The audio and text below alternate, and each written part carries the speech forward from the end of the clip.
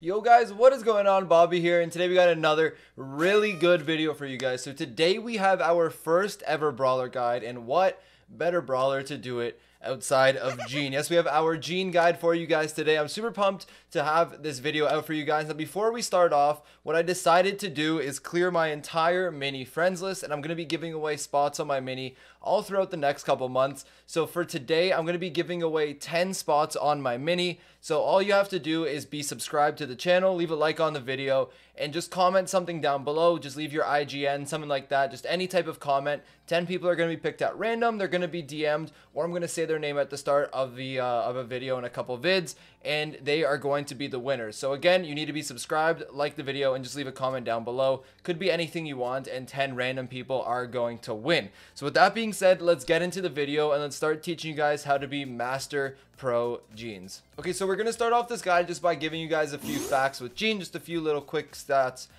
things that Gene are about. So Gene, we're going to talk about some level 10 stats and some level 1 stats. So at level 10, he has 5,040 HP. This leaves him at towards like the middle range when it comes to tankiness and squishy. He's just kind of in that middle. At level 1, he's going to have 3,600 HP.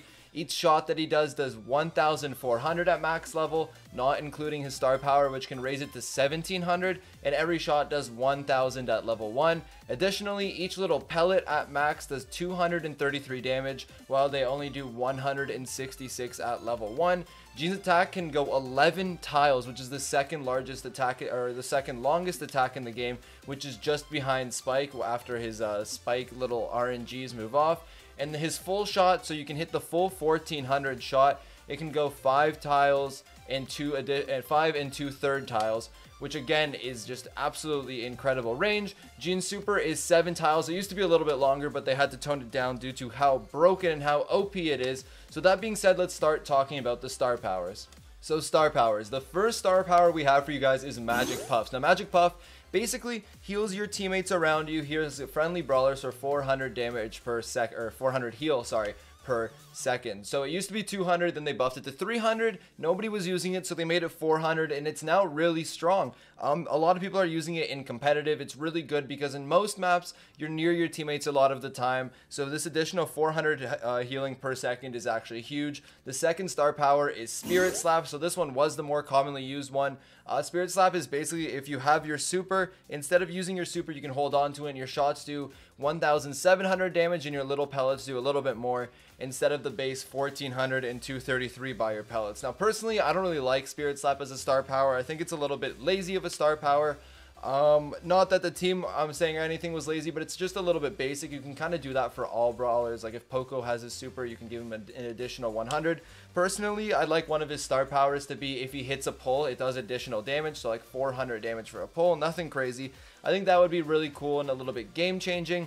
Not for better or for worse, just changes up the style. Hopefully maybe they can add that if they ever add third star powers, but we will see. So personally, I like using Magic Puffs. Really good star power, really team friendly, and you can do a lot of things with your team with this star power. You could use Spirit Slap if you think your teammates aren't going to be near you and you're just going to be holding a lane, but I do really like Magic Puffs. It's really, really good. So with that being said, let's move on to our next category, which is going to be overall Gene tips. Now before we get into some gameplay, I'm just going to give you guys some quick little tips for Gene, stuff that you can keep in the back of your head when playing Gene, something to keep in your mind that's always useful. So you can 3-tap any thrower in the game and 3-tap any squishy / really long range in the game. So that's Piper, Brock, Rico, Colt, any throwers. So Mike, Barley, Tick, you can 3-tap even Spike. There are a lot of brawlers so you can actually 3-tap specifically throwers and long range. You can actually auto aim your super with 100% hit rate anywhere in between 0 and 5 tiles, as long as you follow the direction your enemy is going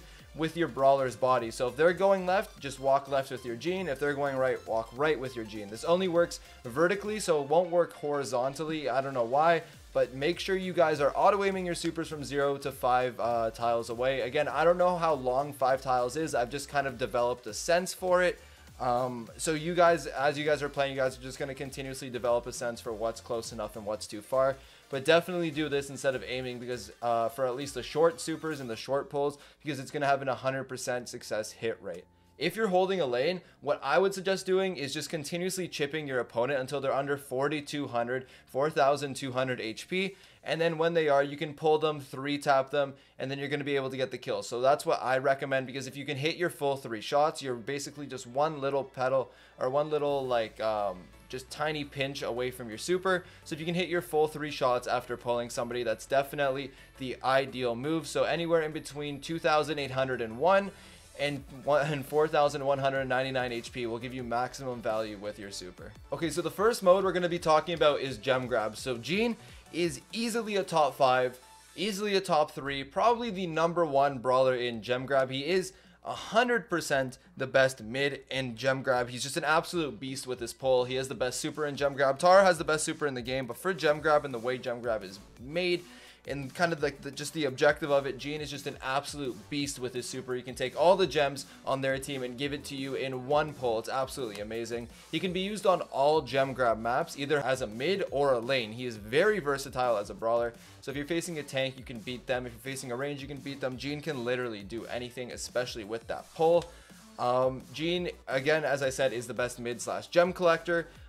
Gene having the second most range, meaning that in this control type game mode, he's able just to constantly hold control at a distance where he is comfortable. So if you're facing a Piper, you can actually be out of Piper's range, just slowly chipping him. If you're facing a tank, you can go close enough to hit your 1400 full shot, but at the same time not get hit. Or you can just play a mid-range and go, if you're facing Spike, get a little bit out of the Spike's distance, still hit your full shots, or just a really big chip, but have the Spike not hit you. You can literally do anything because of the range and because of how open the maps are, and that's what makes Gene an absolute beast of a brawler in gem grab.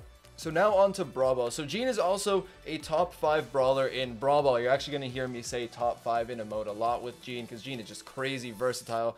So he can be used on all Brawl Ball maps, whether they're close range or far range, doesn't really matter. There is a lot that Gene can do here. Gene has like one of the best supers when it comes to Brawl Ball in the game. Probably a top 3 super. I would say top 2, but Frank is arguably top 2, so I'm just going to be safe and say top 3. He's a very controlling super, which is good for the current meta. Currently, the current meta is just like kind of anti-tank control, and so Gene is really good for that. Magic Puffs is a broken star power on this mode. I mean, as you're always around your teammates, you're always really in this really condensed area, so it's just really good to have consistent, constant 400 heal a second for your teammates. It's actually really good. He's a great defender due to his pull. Gene's pull is really lethal, can do a lot. It opens up a lot of plays for you on defense. While being good on defense and extremely good on defense, he's also extremely good on offense, as if someone is playing goalie and your teammate has the ball, you can literally just use your super and pull him away. It's really lethal, his super, on both offense and on defense, and he's such a great control brawler, which is just what makes Gene absolutely lethal. And then obviously you guys know how important this is. He does have the wall break ability. You can pull someone and kind of walk any direction you want and to break whatever walls you want. Gene is really good at breaking walls, although his super you don't think is meant for it. It's actually really easy once you get the hang of it, so I would definitely recommend doing that. So that's going to be Gene for Brawl Ball. As you guys know, absolutely amazing brawler. Let's move on to the next mode, which is going to be Heist.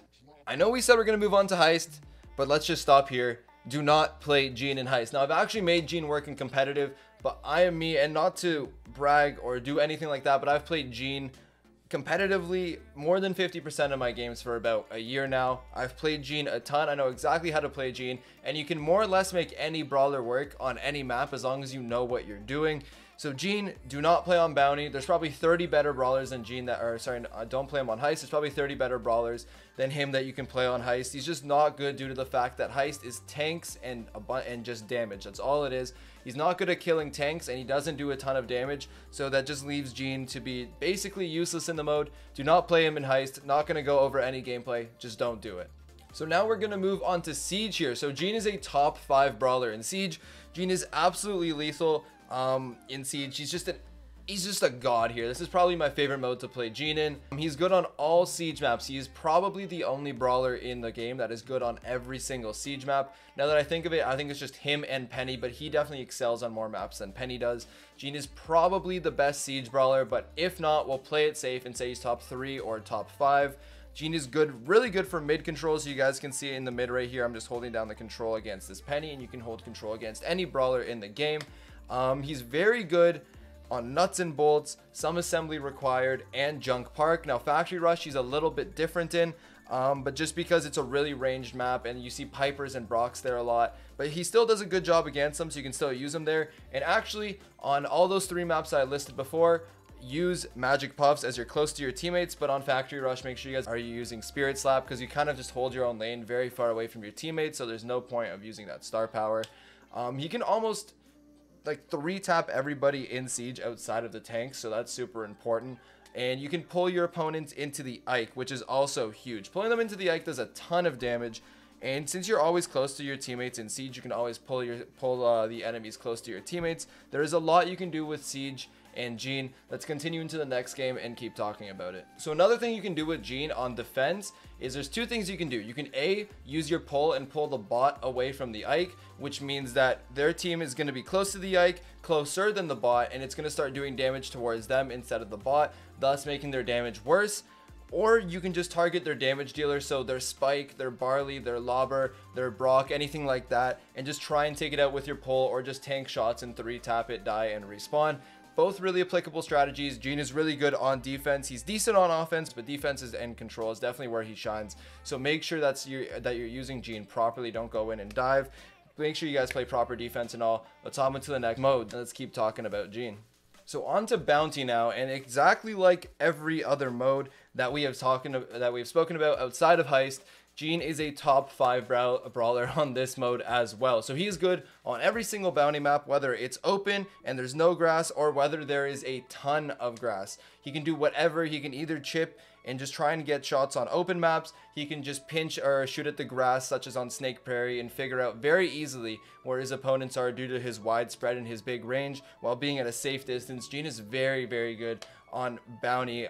He has the second most range in the game, which obviously is very important on bounty, being that it's ranged from majority of the maps. There are some, such as the one we're playing on right now, where it could be more close range, but even then Gene is totally fine in. Magic Puffs is really good on a map like this or Snake, where everyone is close together. But if you're playing a map where you want to hold your lane, again, use Spirit Slap, get the additional damage. It's definitely a very good idea.